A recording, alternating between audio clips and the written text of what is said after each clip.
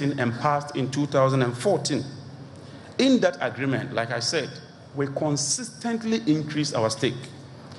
GNPC had a 10% free carried interest, a 15% participation interest, and then we constituted a company known as Exploco to do commercial investment, and eventually, through technological transfer, they would then become the anchor for the nation in terms of exploration and production.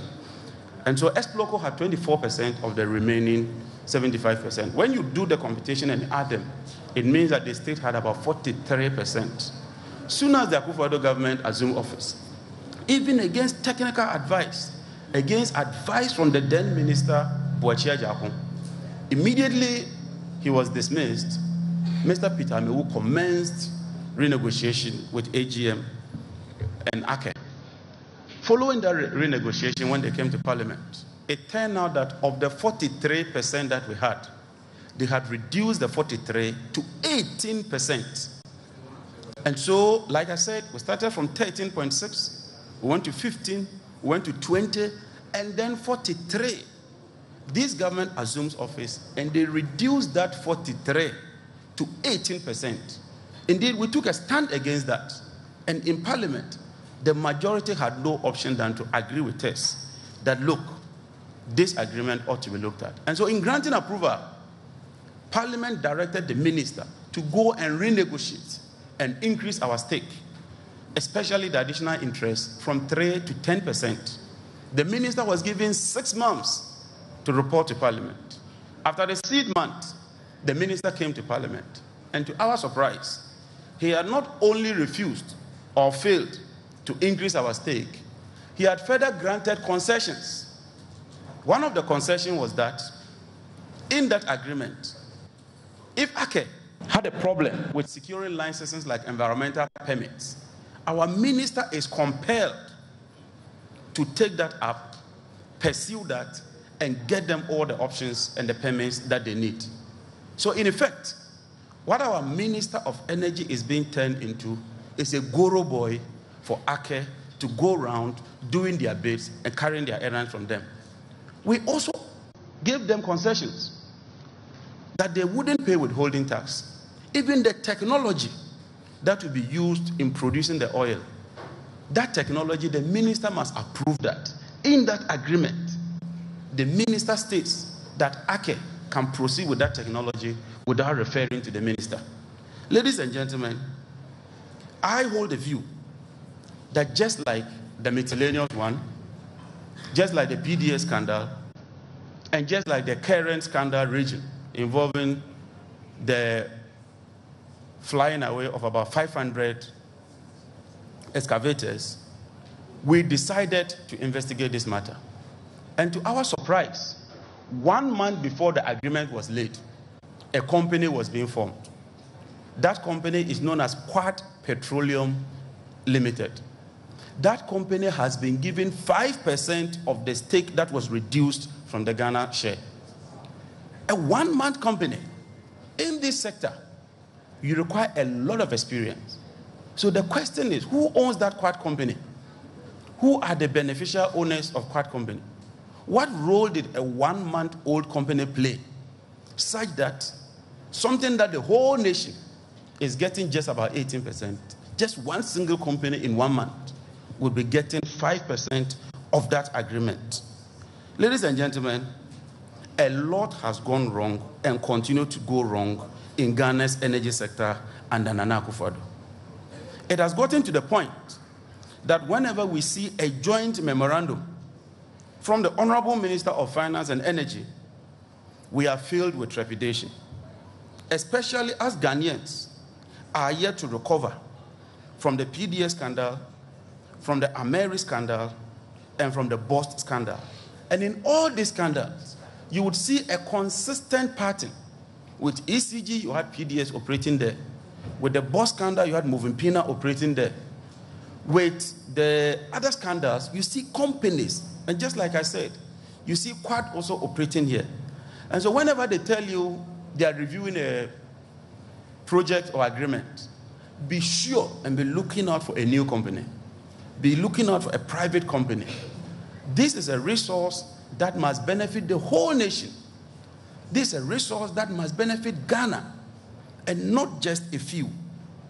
But what we are witnessing under the Akufo-Addo regime is that instead of serving the entire nation, a selected few, a cabal, a clique, is constituted itself into a group. And anytime there's a review of an agreement, they attempt to get a stake there and to hold it into the foreseeable future. Ladies and gentlemen, before we left office, BOST had been retooled and recapitalized. Today, as I speak to you, and I dare the minister to challenge this, BOST had no single strategic stock in the reserves. What it means is that instead of having about 8 weeks to 12 weeks of strategic reserve, today, if we go to any unforeseen occurrences, it means that this country is going to go without fuel. It means that we are going to have a major problem as a country. This should be of concern to all of us. How come BOST has no strategic reserves? TOR is equally moribund. You recall that the chief executive of TOR was compelled to resign just because they wanted him to sign an agreement that was not in the interest of this country. And so he had to pay the ultimate price. Ladies and gentlemen, today GNPC, which was our flagship company, which was doing very, very well, has borrowed close to $1 billion today. And out of that $1 billion, they have failed to come to Parliament for approval. And let me sign a word of caution to those managing GNPC. Please take note that what you are doing infringes the Public Financial Management Act, and that on the 7th of December, 2021, when His Excellency John Mahama assumes office, ladies and gentlemen, let me state it clearly, that on the 7th of December, when we vote for President Mahama, let me state it clearly, on the 7th of December, when we vote for President Mahama, and he assumes office on the 7th of January, 2021, every infraction ought to be accounted for in accordance with law. And so they should take steps. This is a country that belongs to all of us. When we get leadership and we are appointed into such sensitive positions, it's not just about what we benefit. It's about what we think of in the future. I've said that there are two kinds of leaders today. A visionary one, a sober one, a quiet one, who thinks of Ghana tomorrow into the future, and a very loud, robust one who makes a lot of noise but does very little for us. That is what we face as a country. And like I said, the investments we made, if the current administration had sustained that path and continued on those programs and projects, Ghana would have been moving forward than we are today. Ladies and gentlemen, it doesn't end there. The Ghana Gas Company, built at a cost of $1 billion, despite all these savings that I'm talking about, today is indebted to the tune of about $1 billion. If you add what ECG is adding to it, and you do the analysis, within 3 years in the energy sector alone, you are talking of a debt of about 15 billion cedis. And that is not part of the national debt.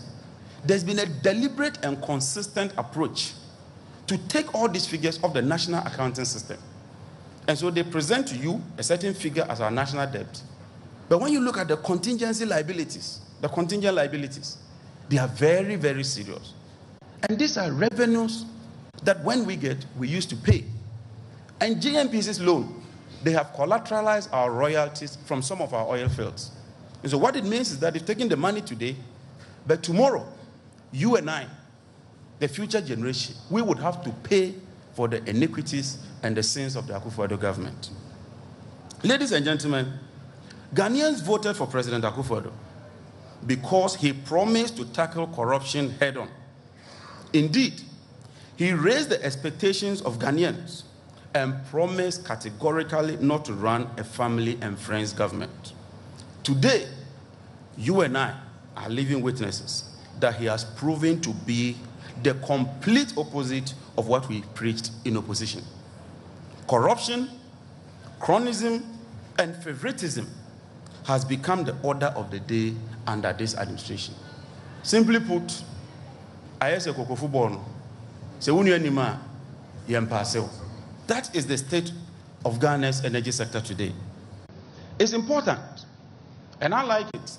Yesterday, I listened to Dr. Baumia in Kumasi, and he decided that he would do some comparison. We welcome that comparison. Indeed, we want them to bring that on, because we hold a superior record head-to-head, pound for pound, eyeball to eyeball, when it comes to NDC and NPP. There is a popular saying, there's a very popular saying, that unto whom much is given, much is expected. But this is not the adage under President Akufo-Addo. President Akufo-Addo will go down in history as the luckiest president in Ghana, and I'll prove that. The luckiest in terms of revenues and resources. But certainly, he would go down as a president who has done very, very little for this country when it comes to substance and issues that affect your lives. If you look at petroleum receipts, President Mahama received 6.4 billion cedis in his whole 4 years. President Akufo-Addo, by the end of this year, will be receiving over 20 billion cedis in petroleum revenues.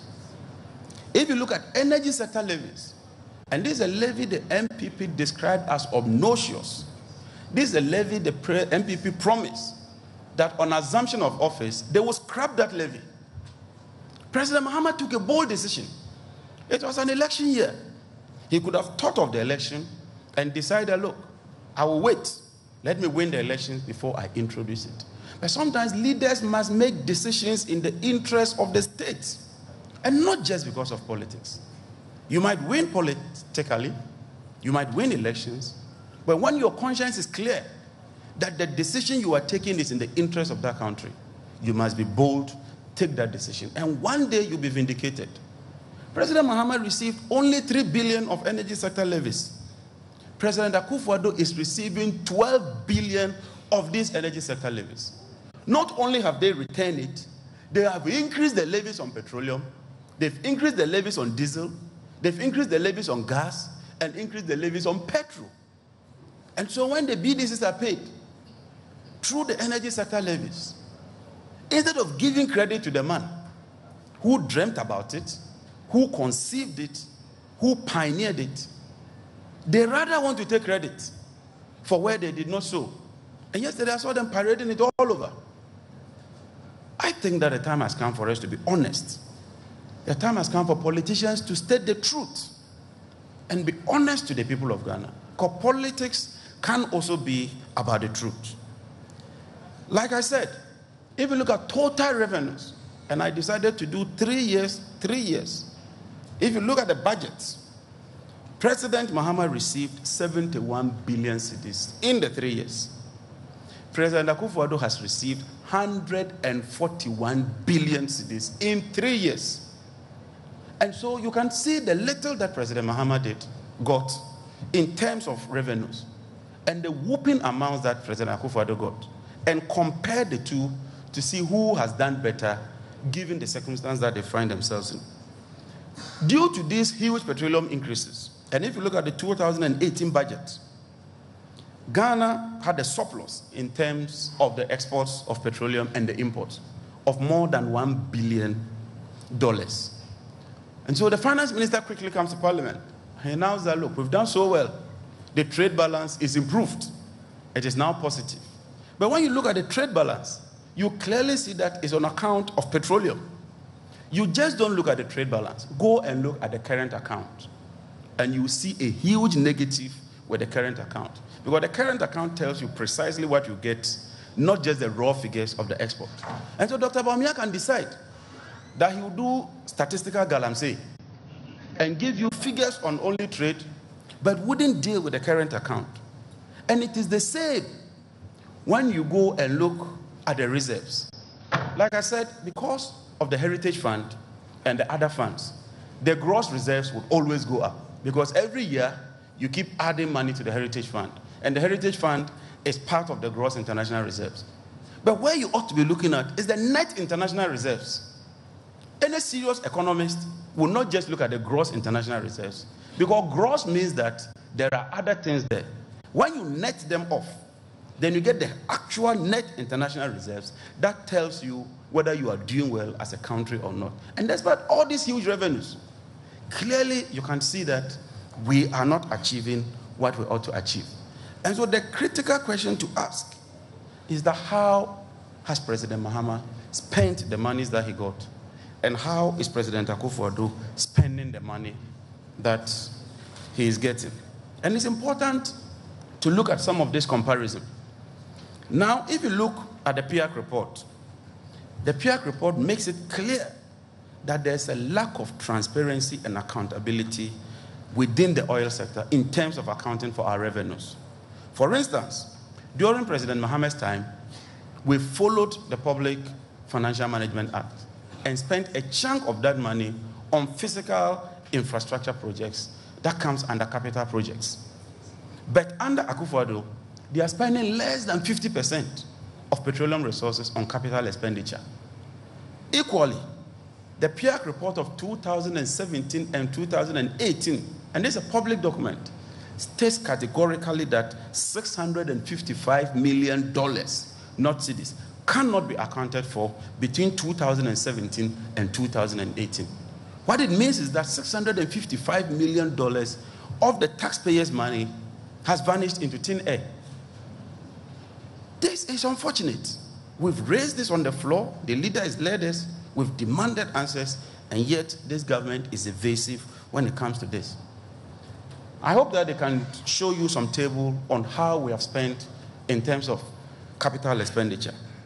If you look at President Mahama's period over the 4 years, on average, we spent about 4% of our expenditure in terms of a ratio to GDP on capital expenditure. If you look at President Akufo-Addo's record, he is hovering around 1.6%. And so if you don't spend on capital expenditure, and you decide that you want to spend only on goods and services, initially, because maybe you capture the size of GDP and the growth rate through the expenditure approach, you might be seeing some increments. But that is not sustainable. In economics, you just don't look at growth. You are looking at sustainable growth, meaningful growth that translates into improving the living conditions of the ordinary Ghanaian. And so it's very easy to expand the CPI, add new variables, and come out with some low figures in terms of the rate of inflation. But the question is that, does that affect the man on the street? When you go to the market, within the year, can you tell that on the average, the prices increase by just 7%? We all buy items. We know how the prices are rising.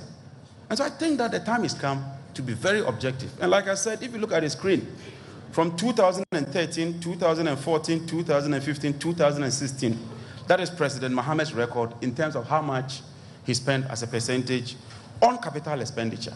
Then 2017, and there's always a lag, because when you hand over, it takes time for the new government to settle in. So if you want to see the real policy effects of the Akufo-Addo administration, begin to look at 2018 and 2019. So you see that 2017 was 3.1. It dropped to 1.6. And it dropped further to 1.5. That is how much we are spending on capital expenditure. And in any growth model, anybody who's done a little bit of economics, whether solo growth model, whatever growth model you take, capital expenditure is a major component. Because that is what determines how you are developing as a country. And so this is where we are, ladies and gentlemen. When you do this, what will be the resultant effects? And the next slide tells you, I've done some comparison between 2016 and 2019 so that we know where we are. Because when you spend more on capital expenditure and the other person decides that he will spend more on goods and services, it will begin to show at a point in time. And so when you look at the table, you would realize that our debt level, that is the debt to GDP, not just the nominal debt, the debt to GDP, has moved from about 56% to now 62.25% as a percentage of GDP. Yesterday, Dr. Bawumia was in Kumasi telling us that their debt to GDP is better than us. You inherit a 56%, you raise it to 62.25%, and you have the audacity and the effrontery to stand in Otunfo's Kumasi and tell the people of Ghana that your track record is better than that of John Mahama. I am not surprised, because if the MPP is capable of turning a very fine heart surgeon into a galamsey kingpin, they can equally. Ladies and gentlemen, if the NPP is able to turn a very fine heart surgeon, a very good man, into a galamsey kingpin, they can equally turn an economist into a crack propagandist who engages in galamsey when it comes to statistical issues. Because it doesn't support the fact. Ladies and gentlemen, we've been talking about inflation. And I tell you, go and read the Minister of Finance's statement. And all these figures I'm churning out, I decided that I won't use our figures. Let's use the figures coming from the Statistical Service, from the ministry itself, from the Bank of Ghana, from PIAC, and from the agencies. I challenge you, the media, and this for me is important.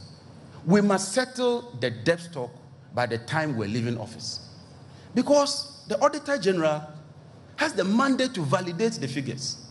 The Auditor General has vetted, validated the figures, and stated that the debt stock was 120 billion. Dr. Bawumia and Ken Ofori-Atta insist that they won't use that figure. They will use their own figure of 122 billion.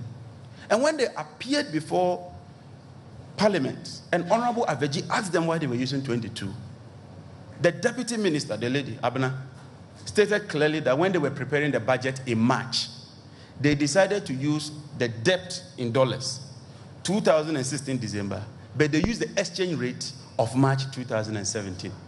What kind of economic analysis is this? So you can't even trust them. And I think that media stations like Joy FM, you do a lot of fact-checking. Let us settle this debate and know Ghana's true debt stock as of December 2016. Because the 56% is even quoting is inaccurate. And yet, even with that 56, today our debt has moved from 120 to 222 billion. What we accumulated over the 8 years, the MPP administration in 3 years has surpassed that mark. If you check that average to Ghanaians today, a population of about 27 million, it means that every Ghanaian today is indebted to the tune of 8,333 cedis today. That is how every Ghanaian owes in Ghana. And yet there's nothing to show for that. The construction sector is key. Because every country, if you don't pour brick and mortar, if you don't pour concrete, you are not building your economy. In 2016, we're growing at 8%. Today, the construction sector that employs the bulk of the youth is growing at -%. Negative, not even 1%. The electricity sector, we're increasing access to electricity at a rate of 4% per annum. We picked electricity from 54 and took it to about 84 by the time we're leaving office. Under Akufo-Addo today, the electricity sector, access is growing at 0.5%. He can't even achieve 1%. If you look at the financial sector, that is where they claim they've done whatever cleanup. The financial sector was growing at about 14%. Today it's growing at about 12%. And all these are figures contained in Ken Ofori-Atta's 2020 budget. If you go and read even the budget statement of 2017, and I refer to paragraph 90, he states clearly that the cedi depreciated by about 9% to the dollar in 2016 and appreciated against the pound sterling. That is what he says. Today, if you go and read his own budget and the Monetary Policy Committee report of the Bank of Ghana, the cedi is depreciating at about 13%. And so you take over from President Mahama at a rate of 9%. You have depreciated this year at a rate of 13%. And you still look into the eyes of Ghanaians and tell them that you have slowed the rate of depreciation. Can you slow the rate of depreciation from 9 to 13? It's only in Dr. Bawumia's economics. that you slow the rate of depreciation from 9. You are 13. And still, you want to tell Ghanaians that you are slowing the rate of depreciation. Then we prefer our 9 under President Mahama. Because that's where you took over. If you look at most of the educators, they don't support the argument that the MPP is portraying. But it's important to deal with some issues.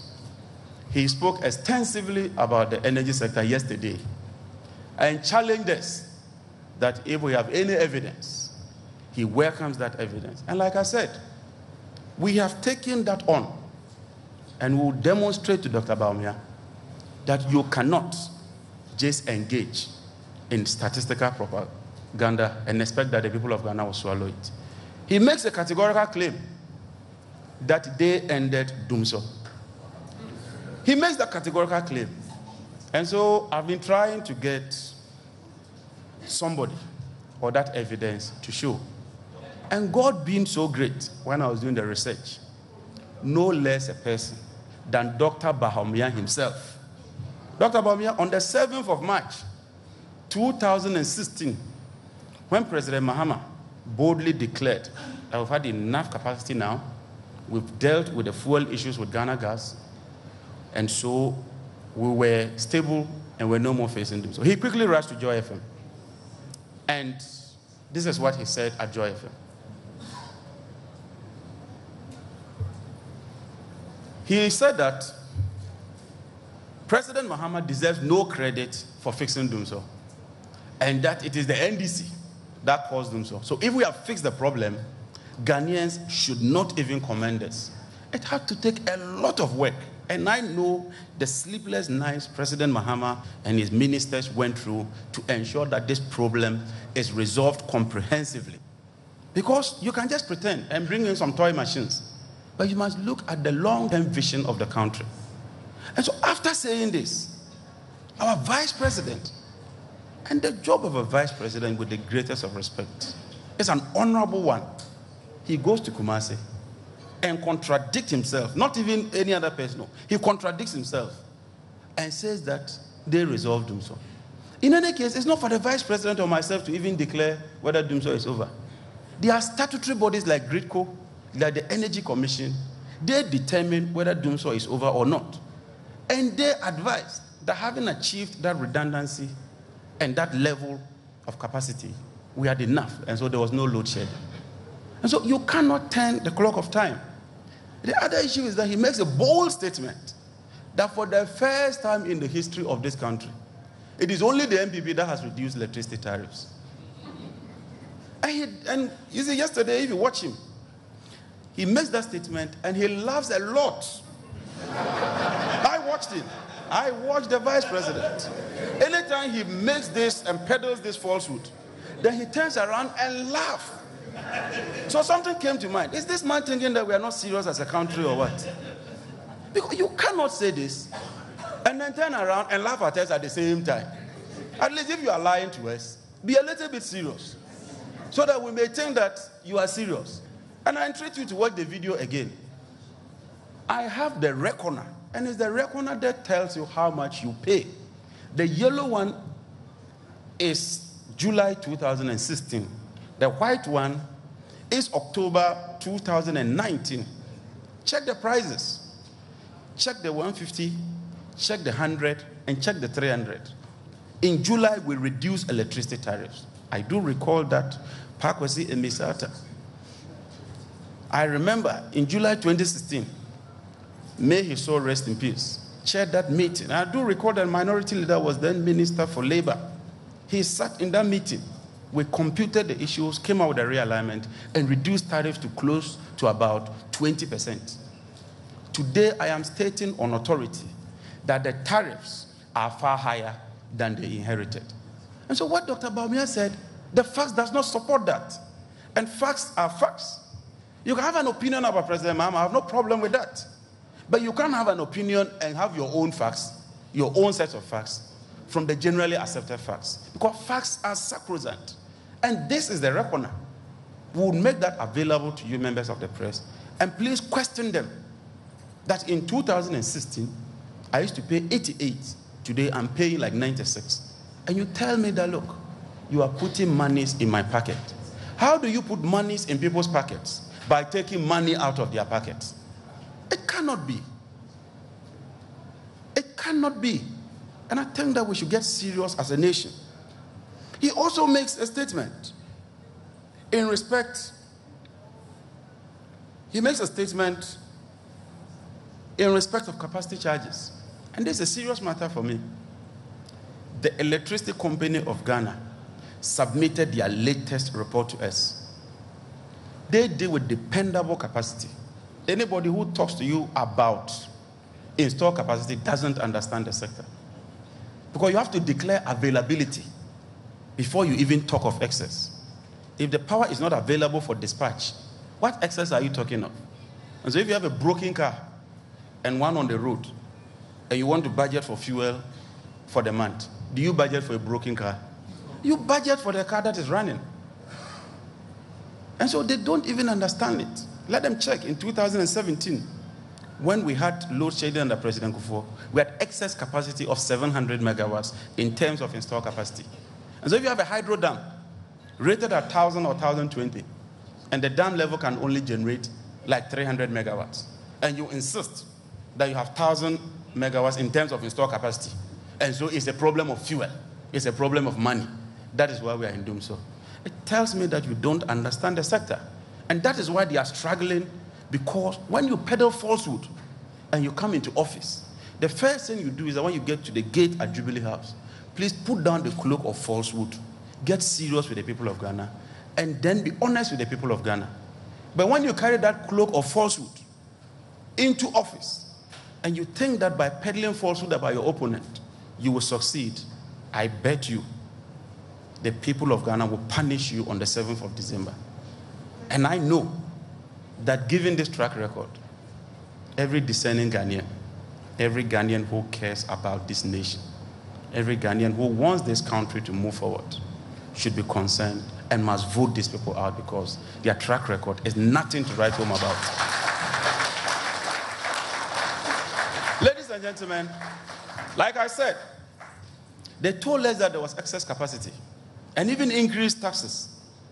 They went and borrowed $500 million. And we're watching them.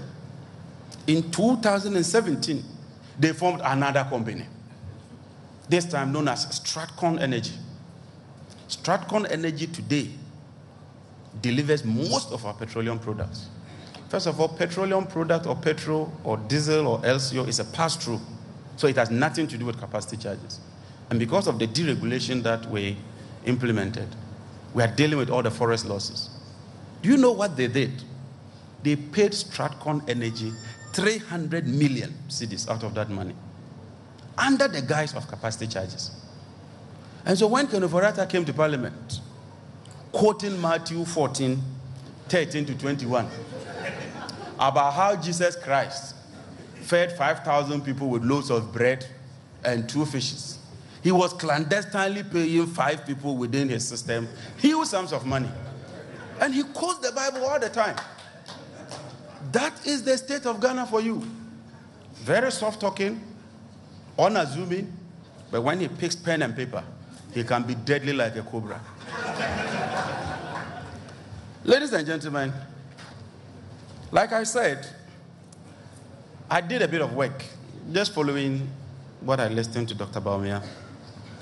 They have what they call flagship programs, and they've made a lot of propaganda about that. They promised you that they will build 1 district, 1 factory. Even after assuming office, President Akufo-Addo indicated that he stands by his words and that he would deliver the factories. I just spoke to the ranking member. I challenged the Akufo-Addo administration to name just 15 or 10 of the factories that they have built. We are not talking of factories that you repaint, rebrand, and then capture them as 1 district, 1 factory. Adam, the President Mahama has built so many factories. This is a president who built a cement factory. This is a president who built a rice processing factory. This is a president who built a cashew processing factory. This is a president who built a mango processing factory, not repainting factories, claiming them and publishing them as yours. And I challenge them. Please, let's inquire of them. We're told that they will build one dam in each village. Not dugout, dam. I come from the Yape-Kosovo constituency. Please, all of you, you are in your various constituencies in the north. Have they built dams in your factory, in your villages? Have you received any dam in your villages? And God is so wonderful. You can't cheat nature. Just this month, a lot of people are coming with pictures of those dugouts that are drying up and can't even get water for their cattle. Not to talk of irrigation. Today, the agriculture sector is declined to about 2.4%. They said they had a flagship program, Planting for Food, invested a lot of money. When the MPP invests, the outturn rather tends to be low. Under normal circumstances, the more you invest, the more you ought to benefit. But under the MPP, it's always diminishing marginal return. They add one, and it leads to negative. That is a major problem. Dr. Bawumia says that he is a Muslim, and he proudly says that he loved the Zongos. That is why they established the Zongo Development Fund. I have done an analysis, a tracking 2017, 2018, and 2019. And if you check how much they spent on capital expenditure, 2017 was 0. 2018 was 0. 2019 was 7 million. So over the past 3 years, what they have spent on infrastructure to lift the people of the Zongos out of poverty, the whole Ghana, out of the over 2,000 so-called Zongo communities that they say they have, is 7 million cedi. The rest is all into chop-chop. That is the state of the Zongos. And so if you drive to the Zongos today, you won't see anything different. You go to the Zongos, they just go and then they repair somebody's toilet, one-seater toilet. And Mustafa Hamid is all over with the media inspecting one toilet. That is the problem we have. I just can't understand these people. They told you that they will give you 1 million per constituency every year. And so in Yape-Kosovo, we're expecting $4 million. I have checked 2017, 2018, when I checked the total releases. Because in Parliament, when you come, we scrutinize you. There's one team making a budgetary provision. There's another releasing those funds. And so I brought the books. They are here. You can bring 3 of them. I have compiled all the various so-called priority projects from 2017, 2018, and 2019. And if you can do the photocopy, I'll share that with you. We have them here. For instance, this is compilation of reports for 2020. This 2020, I've been tracking that. This is a compilation of the report for 2018. This whole document, this parliamentary report. If you check 1 million per constituency, at the end of 2018, instead of every constituency receiving $2 million, every constituency received $46,000. That is less than 5% of what you were promised. That's the state of deception that we find ourselves in. That is the real issue that we find ourselves in. And I'm challenging them. Let them come forward and tell us how much they have released. If you look at the medium-term expenditure framework and you look at the budget outcomes, you would see the figures there. How much you released. It's even worse when it comes to capital expenditure. Virtually nothing. They spend most of the money running their offices, paying salaries, and not doing the actual work. And yet we've established so-called development zones. I'm not surprised that the bicycles at SADA that were acquired under our administration suddenly have developed wings and have flown out. The president doesn't want to comment on that.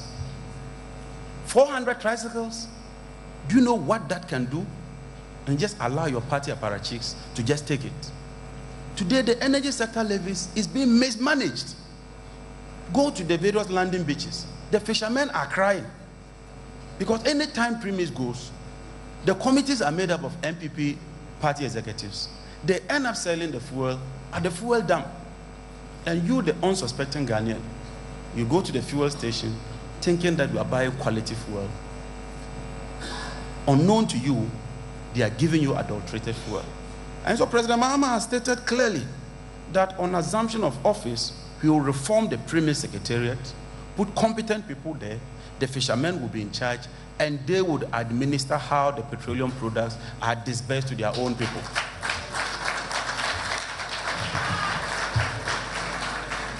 Ladies and gentlemen, despite this abysmal performance, the MPP still insists that they want 4 more years for Nana. 4 more years for what?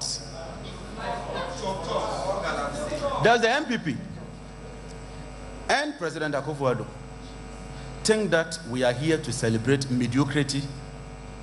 Is our president really talking about 4 more years? I do not think that Ghanaians want to extend their hardship and suffering, given the opportunity to cut it short on the 7th of December 2020. Ladies and gentlemen, last week I met a friend of mine, and he said, Jinapor, why are you people trying to come to office? These guys have already run down the system. They've borrowed so much, they've achieved very little, and when you come to office, you are really going to struggle. I looked at him and gave him an answer. And it was a simple answer. If these guys can run down the economy this way in 3-4 years, if you give them another 4 years, your guess is good as mine. And so it's a national call. It's not just to NDC members. It's to you, the ordinary Ghanaian who is suffering. It's to you, the ordinary Ghanaian who cannot make ends meet. It's to you, the ordinary Ghanaian, who when you wake up every morning, you don't even have hope. The time to change the MPP government is this year and no other year. Ladies and gentlemen, we are developing our manifesto. And in due course, the manifesto will spell out what we intend doing. We are also developing policy documents for the various sectors. And the energy group has been working very hard. Because like President Mahama said, when he assumes office, the very first day, he wants to see action. Not the one who says he's in a hurry, and yet all he does.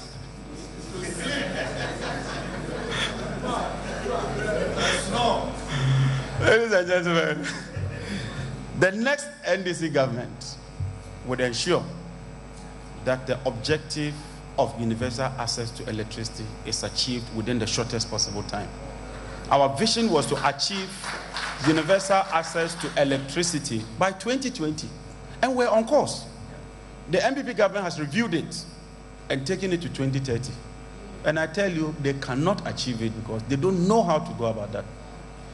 Let me also assure you that we shall work to improve the transmission system. Under President Mahama, we retooled Gridco, got them a facility from France so we can export power to Burkina. 3 years now, that program has been stagnating. We would resuscitate that program, restore it, change our lines from 161 to 330 kV so that we can export power to our neighboring countries and get in some foreign exchange. I maintain that our excess capacity is a result of laziness, is a result because this government doesn't have a foresight and a vision, and that if we were in power, we would have utilized those capacities and ensured that the nation developed and makes progress. Ladies and gentlemen, if you drive through Accra today, Accra is very, very dark. That is why we came out with the street lighting levy as part of the component within the energy sector levy. We shall leverage the street lighting levy and make not just Accra, but the entire country must be illuminated for security reasons, for tourism, and for income generation. We did it because under Dr. Donko, we switched from high sodium to LED lights. That reduces the consumption by about 60%. And so we know what we are talking about. We have done it before. We know what it takes. We would make your billing system easier, because we pioneered it with the new remitters. You could receive a text message every day of how much you are consuming. We launched a lot of initiatives, and even the app. I hear Dr. Bamia says that the app that we pioneered, he wants to recommission that app again, I think on the 18th of April or so. So it's just about taking President Mahama's projects, repackage them, repaint them, and then recommission them as if they are projects of the MPP. Like I said, we would bring transparency within the premixed fuel. We would ensure that we continue to increase Ghana's stake in the oil sector. We would ensure that we continue to empower local companies, indigenous companies that are qualified to assume the commanding heights of our petroleum sector. If we manage the petroleum sector well, if we do what is proper, this country would certainly benefit from the petroleum resource. And we know what we're talking about, ladies and gentlemen. We shall ensure that we restore TOR. And TOR workers, if you are listening, we procure the 2 million barrels. We shall retool you and ensure that you produce crude from our domestic crude, because our crude can be processed in Ghana. This notion that our crude cannot be processed is not true. We tried it, it worked, and so when we assume office, we shall do that. We would ensure that BOST is equally functioning, vibrant, and serving you well. We have stated that this is not the end of the program. This is just a series, and this is just the maiden one within the energy sector and its impact on the economy. In subsequent days, we shall come out with further areas and deal with other sectors. I want to thank all of you. I want to thank His Excellency, the next President of the Republic of Ghana, His Excellency John Dramani Mahama. I want to thank our indefatigable chairman. I want to thank the minority leader for his leadership and his sterling performance in Parliament. But more importantly, let me single out our National Communications Officer, because I know how tireless he has worked to ensure that we bring this program through. We shall continue to be accessible. We shall continue to serve you. The NDC is a social democratic party. And I tell you, don't allow the MPP to tell you they have the men. I am confident that even when you look at the energy sector, the men we have are unmatched when it comes to the energy sector and several other sectors. The NDC has the men. We shall deliver. We shall win this election and serve the people of Ghana with humility and integrity. Thank you very much, ladies and gentlemen. I thank you. Thank you very much.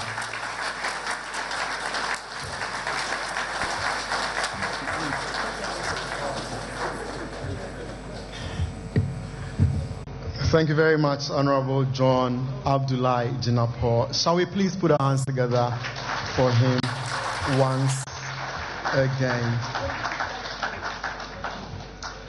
Well, sometimes people contradict others, but it's a different thing when you contradict yourself, and at a high level. I don't know whether after this presentation people can still say it is still a matter of boot for Chalawote. It appears those who are even talking about boots are barefooted. Anyway.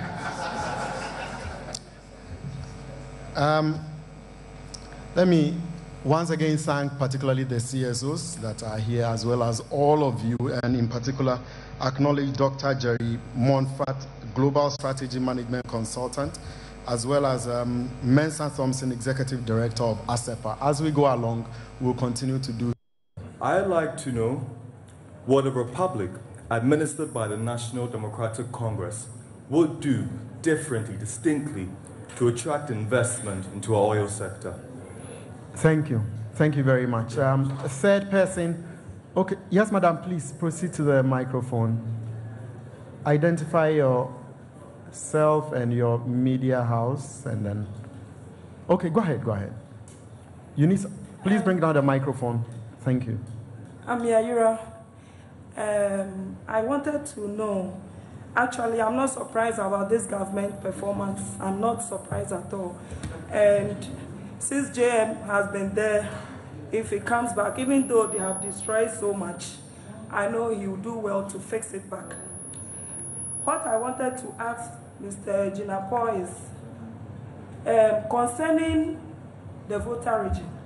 I learned there is oil there that they can explore. So I want to know, since he became the energy minister, what were they able to do to know if the exploration there will be successful so that it can boost the region and then give job to the youth? Yaira, thank you. Okay, so Honorable Boa, you may come forward and begin that. In the meantime, I'd like to inform all of you that we have special donation cards of a great NDC just outside the auditorium. There are some pretty ladies there who will be happy to let you have the platinum, gold, silver, or bronze cards. So you can go there. Thank you. Thank you very much, His Excellency, distinguished guests. I think I'll take the first question, what we do to attract private investment. And I think it was stated in Honorable Jinapor's answer. When the NDC took over power and we started the petroleum sector, we started from ground zero. And what we knew was that we needed to make sure that we lay a transparent regulations that will attract private sector investment. And so when he talks about the establishment of the Petroleum Commission done by the NDC, when he talks about the passage of the local content LI, which empowered Ghanaians, in fact, the verdict is out. The Petroleum Commission just announced that from 2014 to Q3 of 2019, Ghanaians, and not foreigners, contracts that Ghanaians got because of the local content law that was passed by President Mahama was $1.2 billion. He says that joint venture between Ghanaians and foreigners, because of the paneling leadership and the laws and the regulation we passed, was $5.2 billion. You know, this week we were listening to Tulow's decision to lay 24% of Ghanaian workers. And I asked myself, who is speaking for Ghanaians? Tullow attempted to do that earlier, if you recall. We brought them in and we asked them a simple question. Where is the resource located? Is it in London or Ghana? If it is in Ghana, you can't cut 24 here and cut 10% in London. Do the opposite. And so we fought in the petroleum sector for Ghanaians, and exactly what we would do. When the petroleum minister, President Nanado's petroleum minister, comes to parliament and attempts to basically erode all the regulations and law that safeguard and attract investment. For example, they came in and he says that the Petroleum Commission was scrutinizing ACA too much. So they are taking the power from the regulator. The only reason why the NDC brought the regulator was to safeguard the interests of Ghana. And the record is that since the establishment of the Petroleum Commission by the NDC government, they've saved the country $10 billion in a lot of work that the oil companies want to do, and they will challenge them that this is not necessary. And they've done a lot. The estimate was that the Tullow wanted to do a lot of drilling, they will stop over $3 billion. And so these are the things that will attract private investment. Making sure that, as an oil man asked me recently when I visited Houston, he said, Honorable Boa, you guys were different. The type of things you ask us to do and the questions you ask us, your friends don't. And I told him, I gave him an answer, we love Ghana. And that's why we are standing here. The other important question that was asked was Exploco. You know, even the Minister of Finance didn't understand why we established Exploco, because he came to Parliament, I was with my leader. And the leader brought me to try to explain why we established Exploco.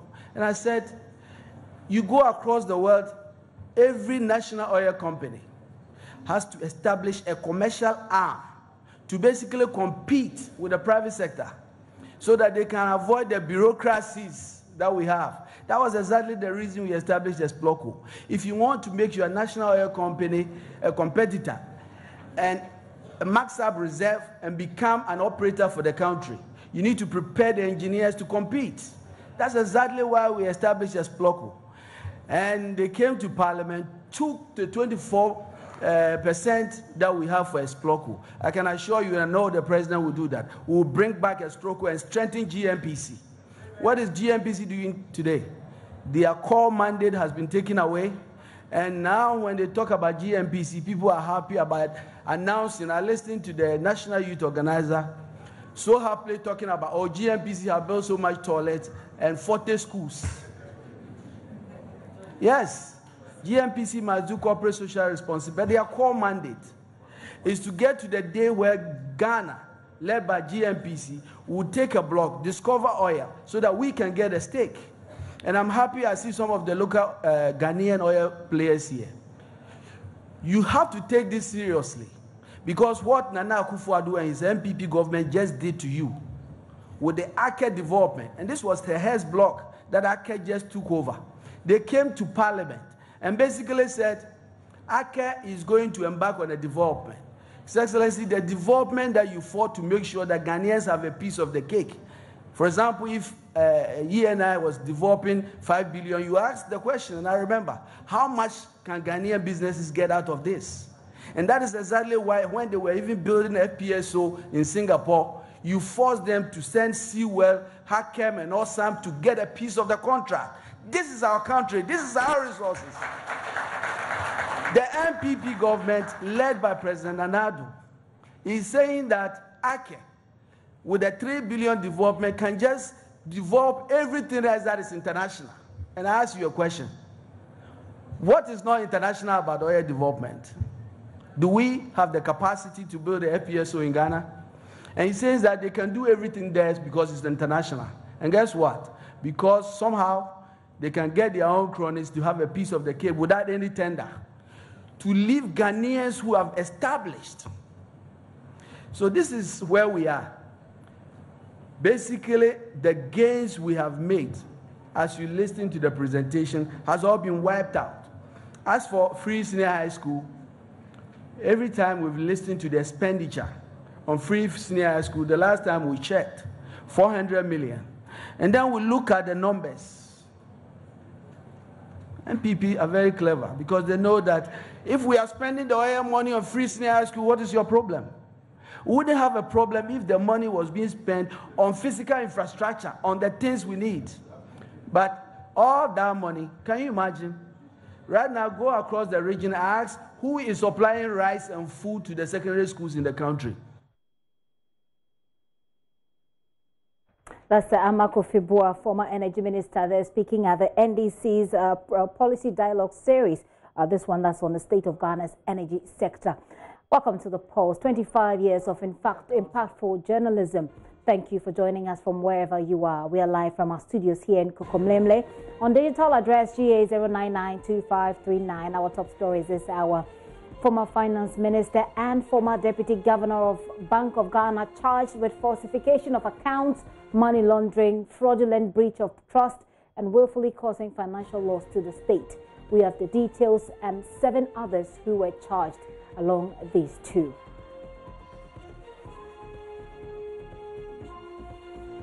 A national security minister appears in Parliament to answer questions over national security policy, which is delaying as minorities seek broader consultation and clarity on who qualifies to be employed as a national security operative.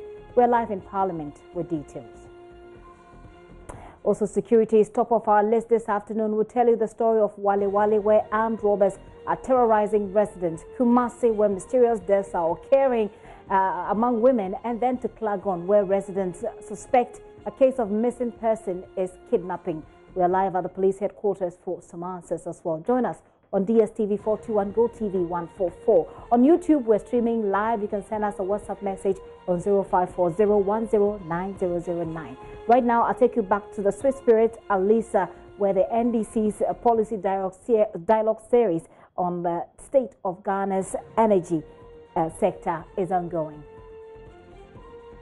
They are reprofiling to reduce the cost of servicing the debt. We are paying about 21 billion every year to service the debt. Debt servicing is doubled. That is not sustainable. And I'm pleading with those who understand the economy. Please get interested in these matters. This does not include repayment for ESLA. This does not include repayment for GAT and all those other ones they have decided to take off the balance sheet. This is serious. We can't grow a country that way. And so these are serious issues that we ought to be looking at as a country. And so it's true. We are borrowing 2.4 billion. President Mahama says, let's all discuss it. Let's have a sustainable long-term vision, a sustainable way of funding free SHS. That is for Ghanaians to decide. Let me thank you very much. You want to deal with it? Okay. There was a question on the water. I think that's a very, very important question. One of the things we did was to ensure that we passed Act 919. Because when it comes to the water basin, we are talking about developing oil resources, not offshore, but onshore. And so if you look at 191, what is important there is that there's a lot of processes involved, community engagement, getting the community ahead, yes. And so GNPC started the process of engagement and education, and then started a lot of seismic work. That work was taken over by the Petroleum Commission, working closely with GNPC, and there's a lot of progress that has been made. I believe that when the NDC government comes, because of the progress that has been made, we need to fast-track that process and get to the point where we can sustainably develop the Voltairean basis. But there's a huge potential there. But we need to go with caution and make sure that we can do all the right things. Thank you very much.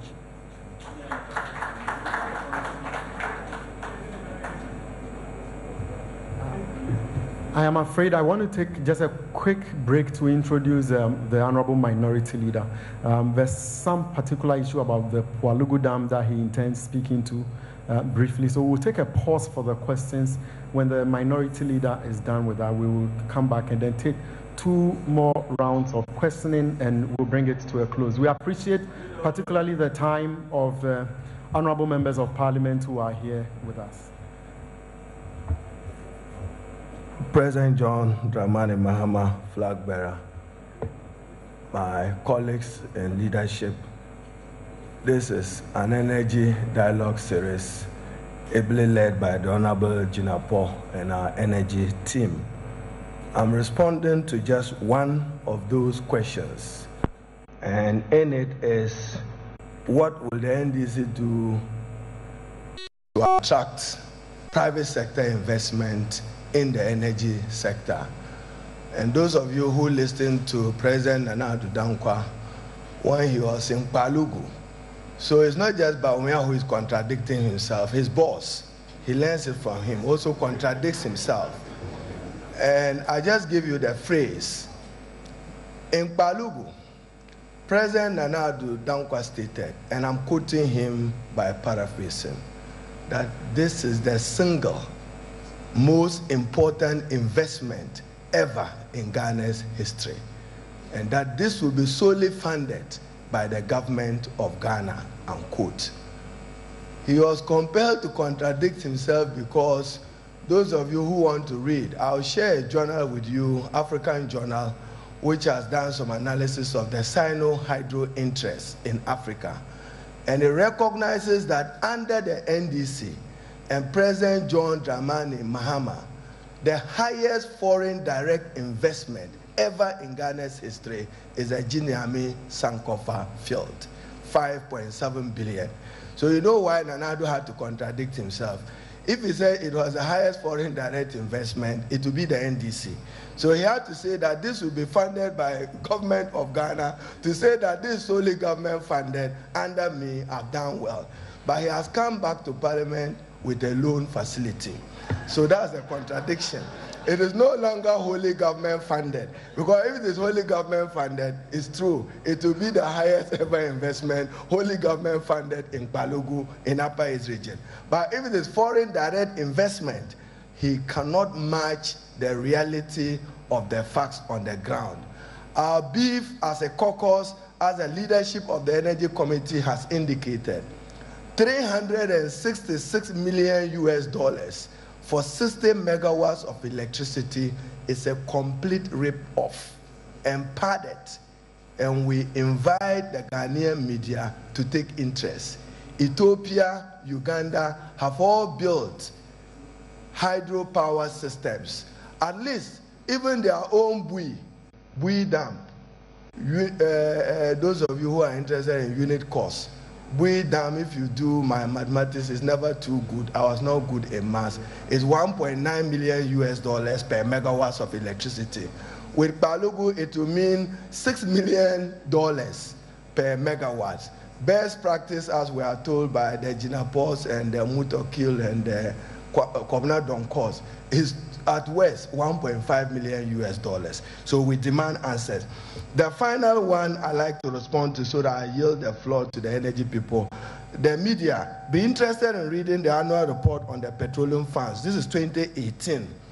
It's the same character for 2019 and 2017. And I'm quoting just a paragraph for you.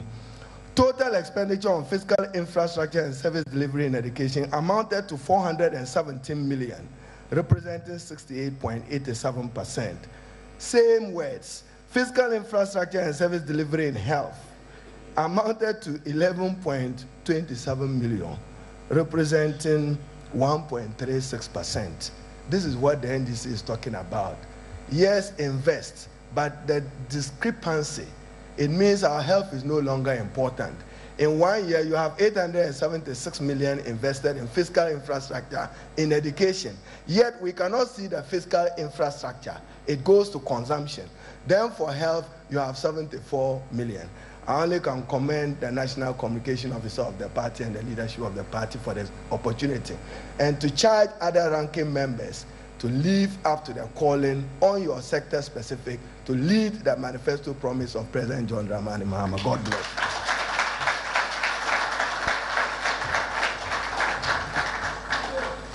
Okay, so we will now proceed with the questioning, and it looks like this is going to be our final round of questioning because many people have indicated that they also have to attend to other businesses, particularly for MPs.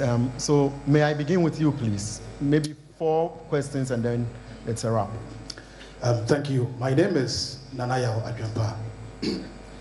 My name is Nanaya Adjumpa, and I work with the Class Media Group, and I also host the political show Ghana Kasa on CTV. My question is, if it is true, as claimed by the Honorable Jinapor, that $655 million in oil revenues cannot be accounted for and they are missing, with heavyweights like Honorable Mutawakilu, Honorable Kwabena Donko, Honorable Kofi Amabua, and Honorable Jinapor himself, who are members of the NDC energy team in Parliament. My question is, what are you doing to salvage the situation in order to ensure that this particular money, $655 million, is accounted for before you assume power next year? Thank you. Thank you, Nana. My name is Yao Enchibo Isiakon, Next TV morning show host. I know, Honorable Jinapor, after this presentation, if the MPPs to have any forum, they are going to contradict or say something different from your figures you are bringing out. And we know that they will do that. But my question is it about rediscovering oil or getting something beneficial to the nation? I just want to know if the NDC have the opportunity to serve this nation again. In terms of percentage-wise, how well is Ghana going to benefit from our oil? Because we know that what we get now is less. And as a nation, even other companies who are also even bringing their tools and other things to even obstruct the oil are even benefiting more than a nation Ghana. So what is the NDC will do when they come in terms of percentage? How well are we going to benefit as a nation? That is my question. Thank you. Yes, please. My name is George Graham. The work of the past NDC... George, where are you coming from, please, so we can identify you? I'm a private person. Okay, that's correct. Fine. The work of the NDC government in the past of the past NDC regime's government with regards to energy is unparalleled. That is something we cannot dispute. With that, what I want to ask is, what will the next NDC government do differently to reduce the cost of power? Because we know that the cost of power is a very critical factor when it comes to industrialization. How well will we do that? And I'm also asking this because of the fact that when it comes to the export of power, there's that argument out there that the cost of power from Ghana is not competitive, and that is deterring enough. What will the next NDC government do to reduce the cost of power for our industries and for exports? Mr. Graham, thank you. Yes, sir, I think this may be the final questions, except that we can yield the floor to the CSOs to ask a question or two. My name is Inyo Lochu, a freelance consultant. Honorable Abua said, 25 years from now, what can we account for the energy sector, what we are getting from the oil? 10 years past now, my question is, what have we gained? I believe it's a suggestion, oil for industrialization. Currently, we are workforce for the foreigners. All the industries in the country is owned by the foreigners. We work for them and they take the revenue or the profit away. And then we only become their workforce. I believe if we can come out of a chapter, oil for industrialization, whereby the oil revenue, the heritage fund is not necessary because you take your heritage fund, invest it for 1%, 2% per annum in foreign countries. It doesn't help us. So oil for industrialization, let's use the oil to establish industries so that these industries shall be owned, about 40% for the state, 30% for the community where those industries shall be established, and then the rest of the percentage for the stock exchange for the other investors to come in. By so doing, by 25 years, we can see that by the time the oil is depleted, industries are born out of this oil industry, and it shall help us a lot. Thank you very much. Thank you. Thank you very much, Mr. Those industries shall be established, and then the rest of the percentage for the stock exchange for the other investors to come in. By so doing, by 25 years, we can see that by the time the oil is depleted, industries are born out of this oil industry, and it shall help us a lot. Thank you very much. Thank you. Thank you very much, Mr. Lochu. The CSOs have a question. Otherwise, we just proceed to answering them and then wrapping up. Thank you. So 4 questions needing answers, and then it's a wrap. Thank you, Your Excellency. 650 million cannot be accounted for. Yes, we are saying that we cannot account for $650 million because there is a certain architecture for tracing and utilizing oil revenue. That was why we passed the Petroleum Revenue Management Act, so that every single revenue will be tracked. Unfortunately, using the legitimate expenditure framework, we cannot find this money. And raising the issue here is one of the methods available to the minority to whip up national interest. Our PRMA has been described as one of the best in the sub-region. We've learned from best practices elsewhere and also learned what not to do from the immediate neighborhood. And therefore, we set up the Petroleum Revenue Management Act. Any expenditure outside the provision of the Act is illegal, and therefore the money is missing. I hope that establishes that. The percentage for the benefit of Ghanaians, in terms of what my colleague Jinapor quoted, that is only equity. That is only equity. Benefit of an oil system does not only lie in equity, but also in the goods and services, in the skill development, and also in the total contribution of the sector to the national economy. Let me give you just one example. Under Act 919, we decided that all oil revenue, even including revenue for our partners, must pass through a central account at Bank of Ghana, so that as a people, we can also monitor the disbursement. The ExxonMobil agreement, we did not sign it in 2016 because that was the bottleneck. Ghana refused, under President John Dramani Mahama, we refused to sign the agreement because ExxonMobil was not comfortable with passing the revenue through the central account in Bank of Ghana, and we said we wouldn't sign. Unfortunately, we lost the election. The government of Nana Addo Dankwa Akufo-Addo came, and they waived that clause for them and signed. Most people don't know this, but it's important that we are not only looking at equity. Yes, we're increasing equity holdings, but beyond equity, we were very strict on local content. I had the fortune of pioneering the Petroleum Commission, so that even the value chain, we will accumulate the value chain, a larger percentage of the value chain to Ghana. Under the ACE agreement now, they want to use a system of procurement where the Petroleum Commission will not have the teeth to insist on buying made in Ghana or contracting procurement services from Ghanaian entities. So this, when we come back, God willing, in 2021, we will insist that Act 919 is implemented to the full, and we will come up with further policies to even enhance the operationalization of the Act for the benefit of Ghana. What will we do differently, or what next will we do when we come?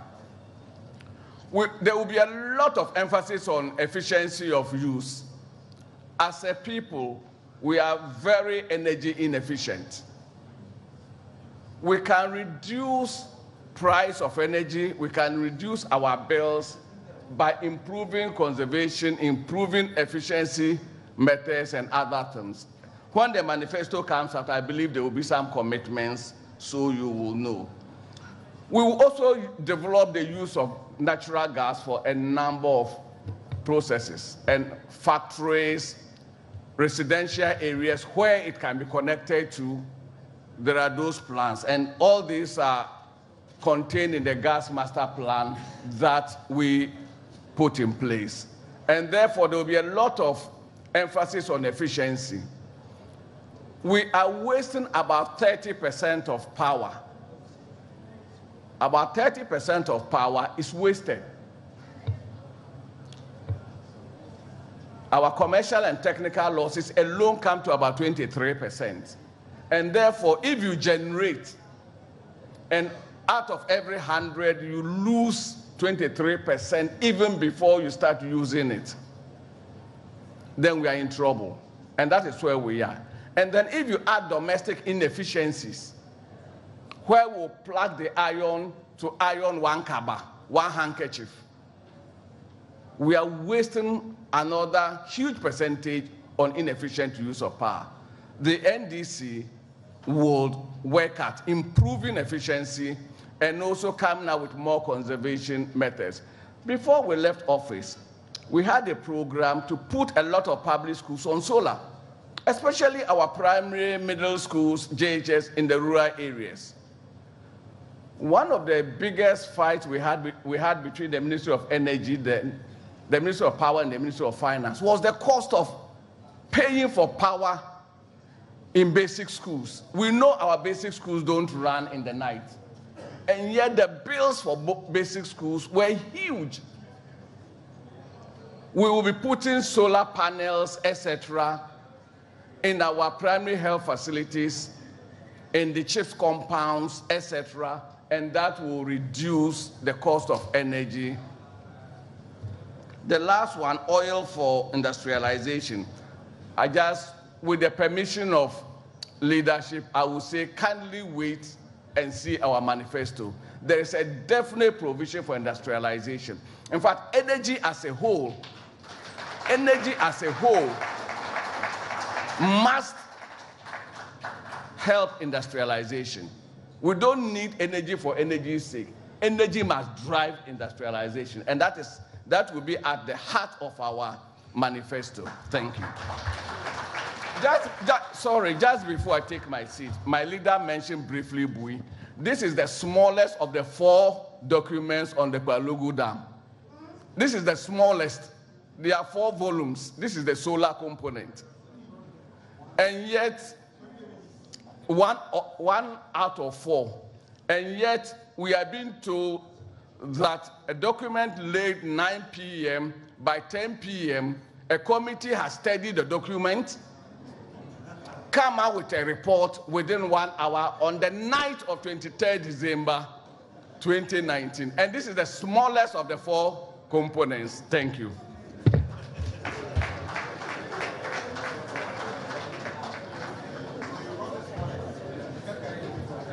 Thank you very much. And I will try to, one of our ladies came out in respect to what Volta region is benefiting from our oil activities. Under President Mahama, we approved a petroleum agreement, Swiss Africa, or Woodfield, on the Keta Basin, shallow waters. And we believe that exploratory activities is ongoing. And as a government, President Mahama started the Volta Basin exploratory activities to gather more data. And I believe by 7th December 2007, when he returns back to power, he will accelerate more data collection in the Volta Basin, of which part of Volta is captured. Let me also tell you that somebody said, how can we do to take more stake?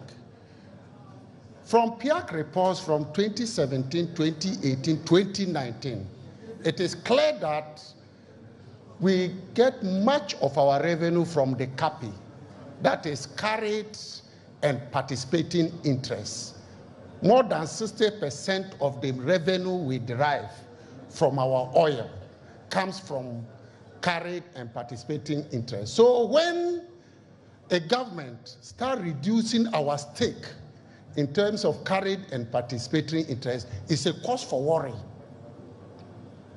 And that is why the reduction of the carried and participating interest from 43% in the AGM to 18% is a cause for worry. And this wasn't done out of the blue by President Mahama. The PNDC Law 84 was not fit for purpose. And that is why, as a president, he brought in the Act 919. And in that, carried interest alone is 15%. You can't go below 15%. And this is a president who is bold to ensure that we make maximum use of our oil resources. He made sure that all subsequent petroleum agreements, the fiscal regimes are enhanced. And that is a president. He's not a president who has come to reverse the clock. But President Akufo-Addo has come. So far, 2 agreements, and they are all worse off. ExxonMobil agreement is worse off among all the petroleum agreements that we have signed. And then AGM AKE. So President Mahama is the only alternative who will come and ensure that we make maximum use of our oil resources. Then let me also, I'm not a communication expert, with guidance from the minority leader, I want to put this to the general public. His Excellency Bawumia indicated that they will extend Wi-Fi to the universities. Under President Mahama, there was an extension of broadband fiber to KUST, to University of Ghana, to UDS, and to UHAS. This was a facility from a Norwegian company, Huawei, of about 23 million euros. And to make specific reference, That of the University of Ghana was supervised by Dr. Dakuba. So ask Dr. Baumia to consult him whether what we are saying is true or false. And we believe that we never lie. And so therefore, he is not. We have laid down the foundation, and he must acknowledge receipt of what President Mahama has done for the people of Ghana and to the educational sector. Thank you.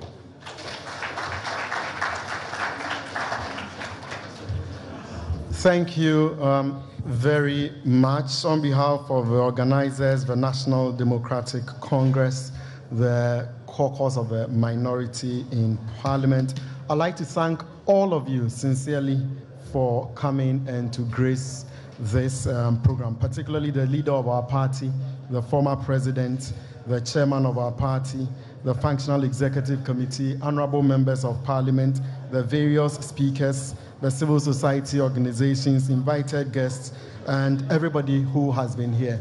I'm sure that in due course you'll hear from us again. Thank you very much. It's a wrap. Thank you.